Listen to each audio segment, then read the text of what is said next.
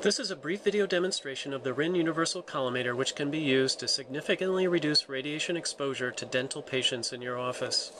Here we can see the collimator next to a typical round X-ray cone.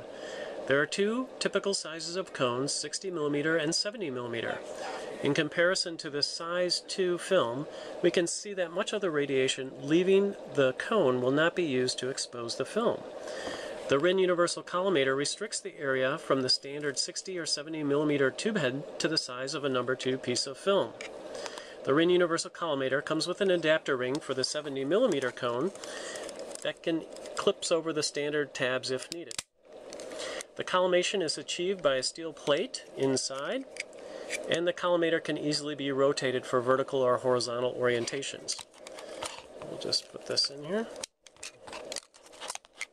Just a friction fit, and you can easily rotate for horizontal or vertical.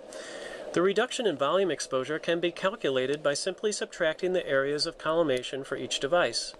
The area of a circle is calculated by multiplying pi times the square of the radius, while for the rectangular collimator it is simply width times height. Using the formula, it can be seen that the volume reduction is 56.2% for a 60 mm cone and 67.8% for a 70 mm cone. When using the Rinn Universal Collimator, it is strongly recommended that you use the Rinn XCP Aura positioning ring because it has raised features to help index to the collimator. Remember that the rectangular collimator restricts the beam to the size of a number 2 film, so there is no margin for error. Using the Rinn XCP Aura ring with the Rinn Collimator will help you achieve accurate imaging with reduced radiation exposures.